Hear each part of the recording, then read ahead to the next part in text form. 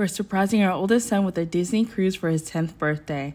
I wonder how long it'll take him to figure it out. We landed safely in Miami, Florida with no complications for strangers who don't like children on airplanes.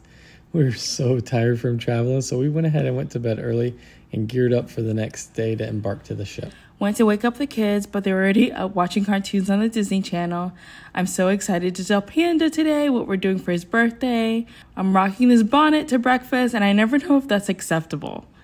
This French toast was so good, but not good enough that we had to find out we had to pay out of pocket for breakfast just because we received a $10 discount off of our room. And they did not tell me that when I booked. Y'all, I still can't believe that even after we asked Panda to wear matching Disney clothes, that he still didn't figure it out.